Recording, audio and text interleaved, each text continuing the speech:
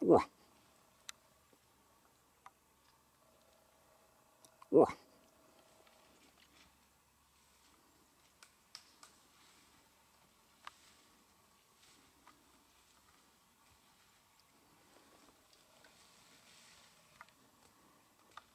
Whoa.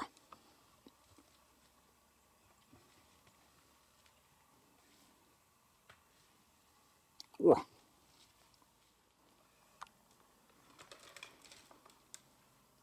Whoa.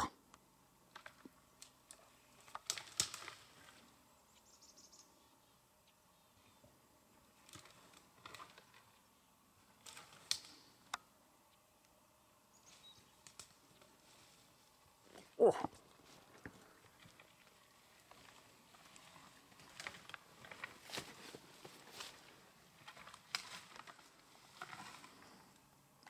Whoa.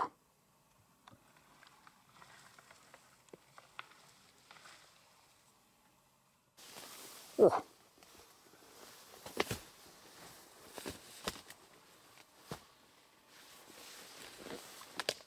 Whoa.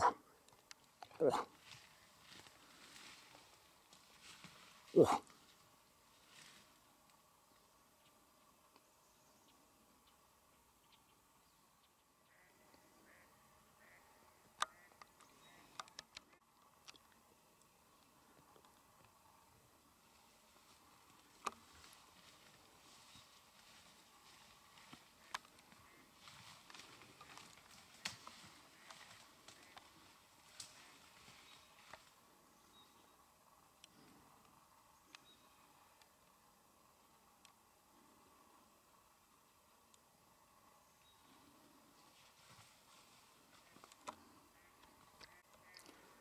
Hey, Moose.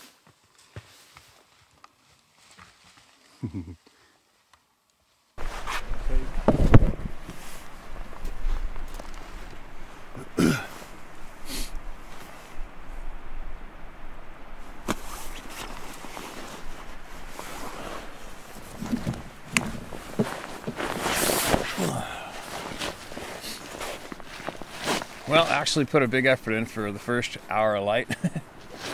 I fished 1, 2, 3 spots in this one run beside me. Didn't mess with the camera or anything. Actually tried. Changed my rig 3 different times and nothing yet. That's the way it goes steelhead fishing. They definitely don't jump on like hungry trout. Tell you what. But it's fun and healthy, right? And the day's just begun. I did bring my underwater camera. You know, the majority of the time I've been fishing this year so far, I've just been concentrating on filming. I love filming stuff. So I'm a few days away from going on my next week-long steelhead tour on Vancouver Island again. And things should be a little different. Although I really do want to film underwater too. I got a big craving to do that. I love doing that.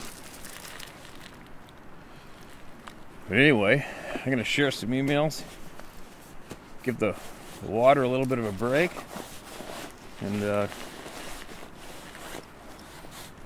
then carry on upriver and see if I can't find something else. And it's funny, I saw a video posted, I don't know where it was posted, social media, and somebody got real lucky and they took photographs of some black wolves chasing elk in the water right here, right behind me. Last year, I think, in the wintertime.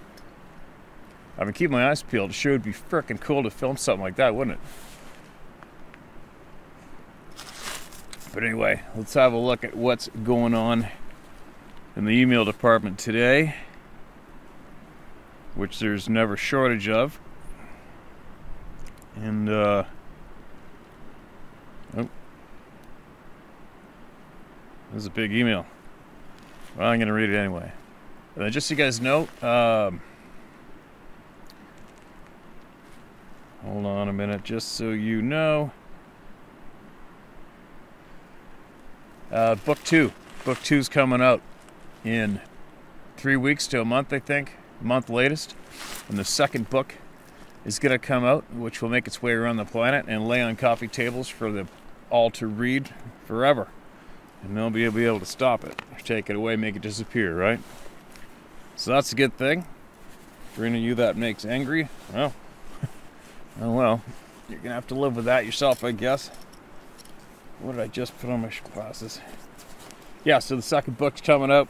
I think it's gonna be called The Day Sasquatch Became Real for Us. It might change, but I kind of doubt it. And I'll keep you all informed about the progress of that one. It's gonna be a little different than the first one, but it's gonna help a lot of people. Also, so what do we got? The title of this is Yosemite was scared for my life. All right. During my life, I had two encounters that I can't explain. One was a shadow figure, the other is an invisible creature that was breaking branches, like a Sasquatch, but could only be seen by my border collie. Both my wife and I could not see it, but we could hear it. We were in a fighting stance prepared to defend our lives. This happened in Groveland, California in about 2008. That'd be creepier than hell, man. The shadow figure sighting was in Bradenton, Florida, at 3503 14th Street West. That was my childhood home. I've questioned the sighting since 6th grade. I don't understand how a full-grown man could be in solid black mist yet transparent. I can't understand how it walked through one wall and out the other. During this time, my radio, while off, would play voices that I could not make out all night long. I used to tell myself this must have been ham radio operator's transmission, but in hindsight, I don't really know. My mother had deep psychological issues that crippled her in her life, and I often questioned if she was tormented by something other than depression.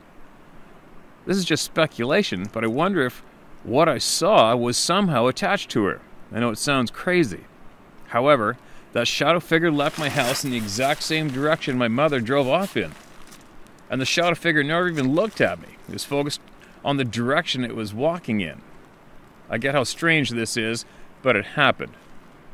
Next.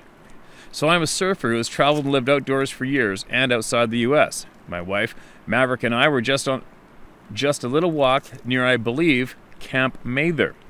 We were between Camp Mather and 1,000 Trails campground on a road. And Maverick, our border collie, locked onto something across the river and up a hill, about 50 to 100 yards away. So Maverick clearly saw something because he started growling. He then stepped in front of my wife, blocking her from the direction of the perceived threat. Maverick then signaled to my wife to run. He did this by making eye contact with my wife and moving his head quickly in the direction he wanted to run. My wife started to run and I yelled stop, but both my wife and I knew exactly what Maverick was saying. But I could not risk separation until I had analyzed the threat. My fear was the predator may use this tactic to divide the herd. So I'm scanning the ridge and I can see nothing, but I hear many loud tree breaks like a moose running through a thick forest. But I never see anything, even when I'm looking exactly at the location my dog was fixed on. Man, we were scared for our lives. After a few minutes protecting my wife, I was in a fighting pose, hands up and in boxing posture, one leg back. I was thinking that we were going to be attacked at any moment, and looking in the direction of the threat, I knew we needed to move. So I had us walk backward down the road until we were near the camp, and then we ran like hell. Never saw anything, but you need to understand Maverick, our border collie, is not unfamiliar with the mountains. In fact, we lived in the Indian Peaks wilderness for 5 years off-grid and traveled frequently. Maverick never reacted to any animal the way he did that day. We lived near Estee Park, Colorado, and Maverick spent time around lots of deer, buffalo, elk, moose, fox, cattle, goats, bear, and wolf. He never reacted to a large bear on this property. In fact, once he had a bear steal his food, and Maverick and I walked right up to the bear, 10 feet or so, as I yelled, and Maverick looked the other way like nothing was there. And that was on his property. So for Maverick to react the way he did in Groveland was completely out of the character. We ran back to our fifth wheel and never went back. 12 years now. I don't know what it was, but I know it was strong enough to plow through trees. And yes, I've heard black bear walk through the tree branches, and yes, they can be a little noisy. However, the volume of the tree breaks that day was so loud, like a truck plowing through the forest, or a large moose. But never did see anything, and never have I been so afraid. I'm out on my mountain bike frequently.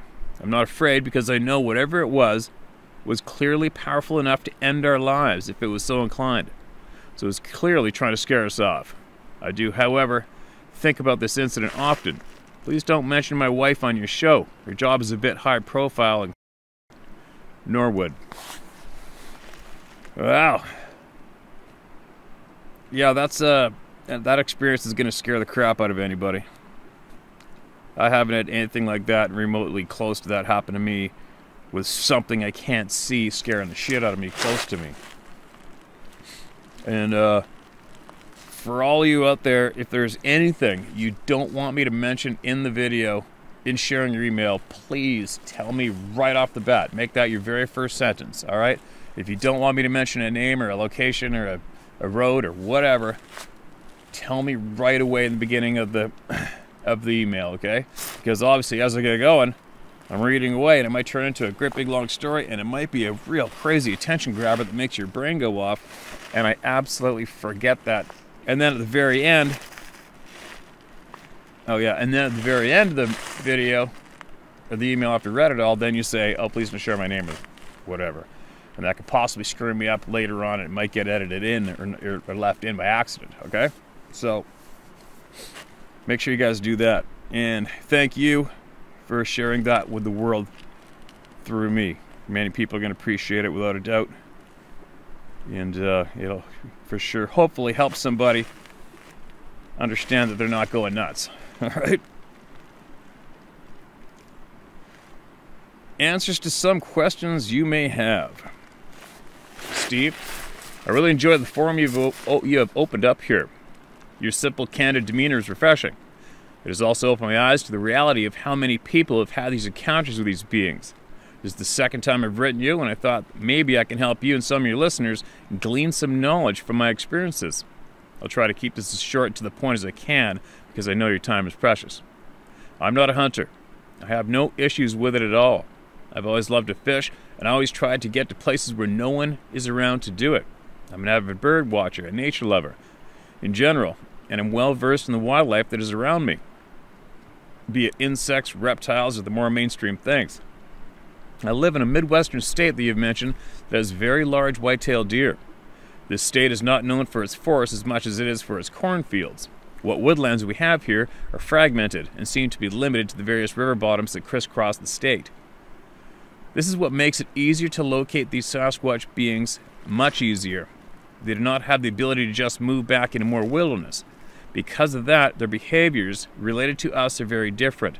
They are much more quiet and elusive when they have to live near large populations of our people. I do not want to go into too much detail as to how I acquired all this understanding, simply because it is such a very long story. I do not expect anyone to believe me, but I ask anyone who hears my words to just file it away in the back of their mind. This is what I did, and it prepared me for what I was eventually kept to come my way. Like I mentioned before in a previous email, I'm one of those people who sought them out. I did so because of something I experienced in 2000. I became obsessed at finding out the answer. After 20 years of boots on the ground, this is where I went. I first thought they were apes, then I discovered they were a type of people, as we define people. I then eventually came to understand that there is a paranormal aspect to them. Now hear me out. I was one of those people who would bully other people for thinking these things had some type of paranormal aspect to them.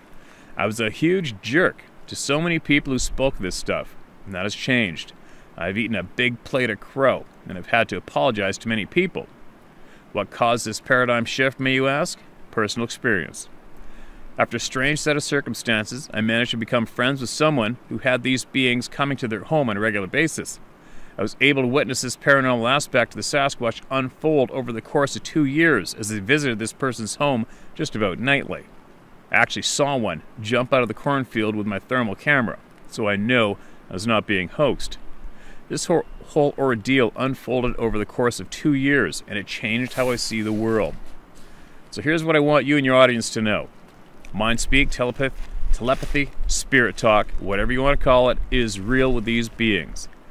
If it is real and you manage to befriend a few who trusted you, what would you ask them? What would they ask you? Think about that. Imagine making contact and being able to communicate with a race of people we know nothing about. So let me try to explain a little of this to you. I wish I knew how it works. I can tell you this, not every Sasquatch can do this, and there are degrees of this ability. Some can do this long distance, some can't. Some can only do it while you're close by. Some can hear or read your thoughts, but can't send theirs back to you. It appears that it's a genetic thing in them and in us. Some of us can send and receive thoughts and some can't. Try to see our brains as a radio. We may or may not be able to pick up signals or transmit. Each brain may be tuned to a different station on the dial. I've also discovered that when our brains go into a delta wave pattern, they are more easily accessible to this phenomenon. Because of this, these beings can infiltrate your dreams. I know this is crazy, but at least some of them can. I promise you'll get emails from people who speak of dreams that don't seem like a dream that has one of these beings in it who is conveying some type of message. They can also do something like this to animals. Some have the ability to connect to the eyes of another creature and see through them. As nutty as this sounds, pay attention to the birds of prey. They will use the eyes of birds of prey to spy on people who are in their lands, especially owls. They can do this to people too. The difference is you will know it when it happens. You may not be able to explain what it is happening, but it is something you will be aware of. It is very rare they do something like this because it's rather disrespectful. So I bet you're wondering, why doesn't this mind speak thing happen to more people with encounters? Very simple. Sasquatch can't do it. The Sasquatch can't do it. You can't pick up on it. Or they don't want to. I've seen enough of this to develop a profile of people who should be able to communicate with them in this manner. The more of these qualities you have, the greater the chance you can actually communicate with the Sasquatch in this way. I've discovered that people who fit this profile are very secretive about their lives. They learned at a young age that people will think you have a mental issue. I've learned to spot them rather easily by asking the right questions in the right way. So far, I've only met one man who fits my profile versus enough women I can count on both hands. Why is this profile important? Because so many people end up with these beings coming around their homes, or they keep having encounters with them and they are terrified about it. Many times the reason they are coming around them is because they put off some type of vibe that Sasquatch have. It's like a moth to a flame. The idea of us putting out a signal like that, like they have, attracts them. It doesn't mean they want to harm you. It means their curiosity is off the charts. In some cases, if they discover you as a child, they will tag you. No matter where that person goes or how long they live, they will always be able to find you. It's like putting a transmitter collar on an animal. If you know the frequency, you can find it anywhere. This type of scenario is often them wanting to open a dialogue, so to speak. They will also do this to you if they actually like you. I hate to explain this, but I suspect that maybe the issue with you. You have spent so much time in the wild places alone, they respect you.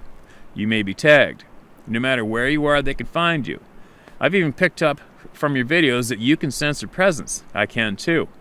It's a hard feeling to describe, but I can sense them whenever they are around. That happened after an intense encounter with one individual who figured I was no longer afraid of them. They are like that. They will often keep testing your nerves to see how you hold up. If you learn how to control your fear, you are no longer a dangerous man. I think you may have passed that test. So here's the profile I've developed. Once again, the more of these you have, the greater the chance that you can communicate in this unique way. Number 1, women. Seems the vast majority of people who can mind speak are women.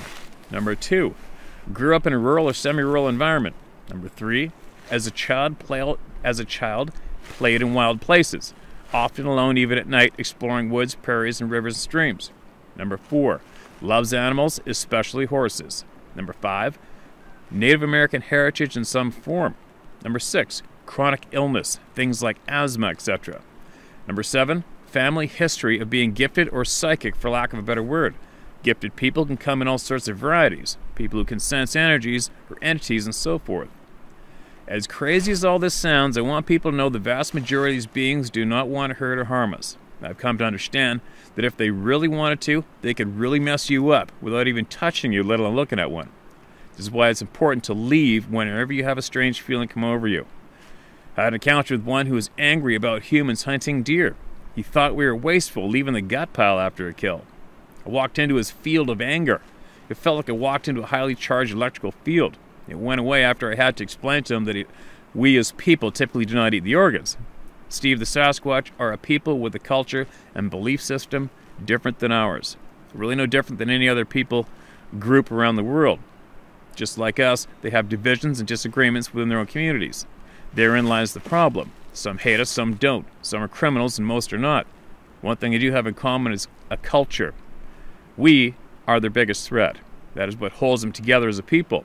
This is the common thread that keeps them cohesive. A common enemy, so to speak. Nothing unites and confronts a people more than having a common enemy. Imagine their perspective of us. Some of them see the worst of humanity. They watch us go into their home and dump garbage, kill animals for sport. They will see us rape our women and kill and dump the bodies in remote places, only to have hordes of our people flood into their areas looking for these victims. Where I am from, the forested areas are littered with used condoms, trash, needles, broken glass. Imagine stepping on discarded fish hooks along the rivers and streams. Can you blame the ones who hate us when they are exposed to this?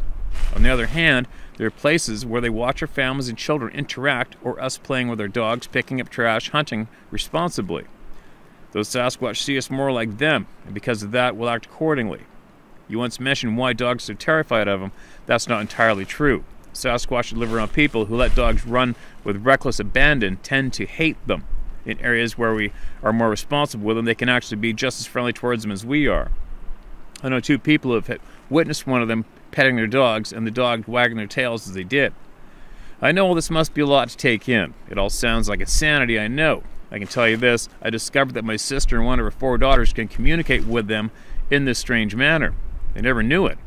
I just applied what I discovered with this profile I developed and tested them in the field where I knew individual Sasquatch. The bad thing all about this, you can't really prove who or what is speaking to you. That is what's dangerous about it all. I know Scott Carpenter's view. I have shared a few emails with him regarding these things. My view is a bit different. I'm well versed in the history of humankind. We're the most dangerous creature on the planet when we are frightened. Because of this, I give the Sasquatch the benefit of the doubt when it comes to their abilities. We as a people have a history of persecuting and destroying what we do not understand and are frightened by. I really think this is why the government lies and hides this from us. It only takes one mentally unstable person who thinks the Sasquatch are demons to light a match and throw it on a forest floor and say it's doing God's will. If the government admits to the reality of these beings, then they will have to admit to all the things they're keeping from us. I really hope this is of use to you and the people who are listening. One thing I forgot to mention, this mind speak thing. Do not trust anyone who says they speak to them and it sounds that the Sasquatch is speaking with an English degree from Harvard. They keep things simple, and it's never complex. You often have to change the syntax to their sentences, for example. If you had a vicious dog and they asked you via mind speak about your dog, they would phrase it like this. Your dog mean kill, chase deer. Do not like. Do not run, we will kill. You have to translate it to this. Your dog is out of control running deer and killing them. We won't tolerate this. Stop your dog from doing this or we will. I hope this makes sense and answers some questions for people who are troubled by this. Do not be afraid. Just accept the fact that we have a different version of ourselves living in the wild places we frequent. Always speak out with your voice if you suspect you have one nearby. Tell him, it's generally the males who confront us, I'm not here to hurt or harm you, just leave me alone and please go in peace. You'll be shocked at how well this is received. Imagine hating a whole race of people and one actually speaks out to you wishing you peace. It has an effect. I'm not saying it always works, but this is what you try first.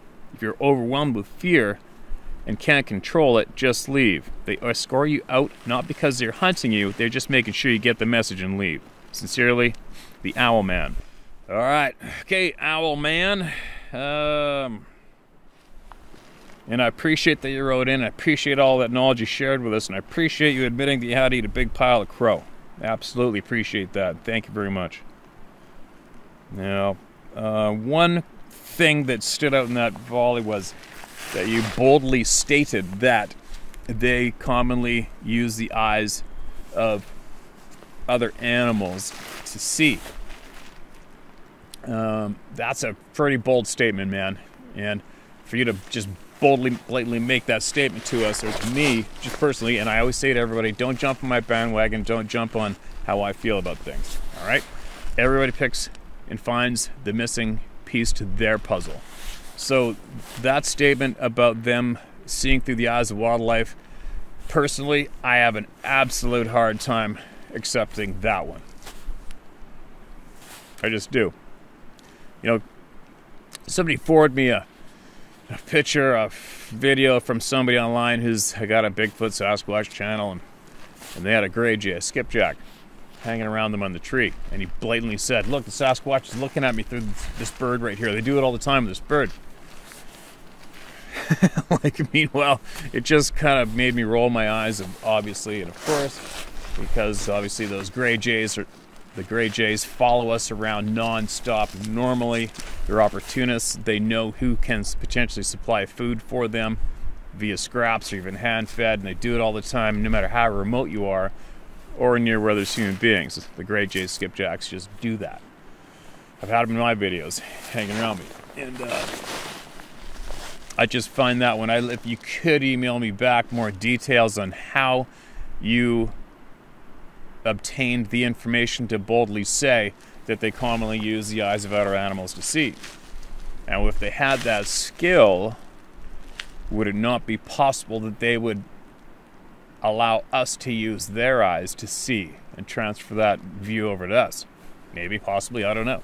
But I would think if any being had this absolute skill to use the eyesight of another living animal, completely different species as them, however many hundreds of yards away or miles or feet or whatever they have you, if they have the skill to do that, I would imagine they also have the skill to transfer their eyesight over to us if they felt like it. Maybe. Right? It's a huge thing for anybody to wrap their head around that one point. But many of the points you made sound like they definitely may fit. Hopefully there's possibly other people out there who are in the same position as you are with experience with these beings, and they might want to share or add to what you just shared with us. And we'll keep the information at the round table going around equally and evenly, non-stop. But anyway, I can see another vehicle way off in the distance with some anglers getting their gear on, parked right beside my truck. So I think that I'm going to possibly get up and go up to that real good run there that I want to fish first. Unless, of course, I can find one more on here that might just take me a few minutes to read. Oh, this one I might be able to do it. Let's try this. One more, you guys. Booger and Cat. Hey, Steve, thanks for what you do and how you do it. I'll try and be short. In October 1980, I was visiting my girlfriend at the time at Western Carolina Saint University. She was on a gymnastics scholarship and has Saturday a.m. practice, so I left when she did for practice to go walk the mountain. Her injured teammates in her dorm, my first visit for a week earlier, to turn me into a taxi, and I barely had enough dollars for gas to get back to my college on Sunday in Georgia. So after 1 hour or so walking on the side of the mountain, I heard a whistle very close. So close, I looked where it came from. I saw 30 feet up the tree what I thought was a giant gibbon ape. A family in my hometown had a pet gibbon, and judging from the length of the arms, this was one. It had to be too big to cradle, and the family released it. I had no idea how big a gibbon did or didn't get. I've since found out it's the smallest ape. It was at least my size or larger. 5'10", 220. Squatted in a tree, so just guessing. Black hair and charcoal face.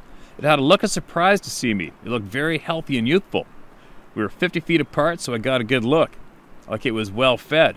We looked at each other maybe a minute and I left. The only time it moved was when I did. I moved to my left, checked for a tail. It moved to its left, behind center of the tree. No tail, just a fanny. Never threatened or felt threatened. I know, not exciting, but what I saw. And it was 10 years before I knew what it really was. Fast forward 21 years, 2001, spring before 9/11. My brother and I were going flat fishing on Florida Big Bend area at 3:30 a.m., pulling 19-foot skiff behind a pickup on a narrow state through national forest 20 miles into North Florida out of Georgia. I was running 45 to 50 miles per hour with my high beams on, looking to avoid hitting deer. A very large black cat ran right to left, 20 inches in front of the truck, and turned right at the shoulder and ran in my high beams for 7 or 8 seconds. The patch spot pattern was clear, and this was a black jaguar, and it was massive. Not just long, but massive. 300-pound type muscle mass. If I'd not seen a jaguar spot pattern, I'd say someone painted a tiger black, and it was that large. It was a male because it was running away from me, and I got a good look at body parts. The tail was massive. My brother said that thing could put my head in its mouth, and it could have. It finally veered left and went into the jungle. So after you talked about black cats, I thought I'd share that encounter with my brother and I had.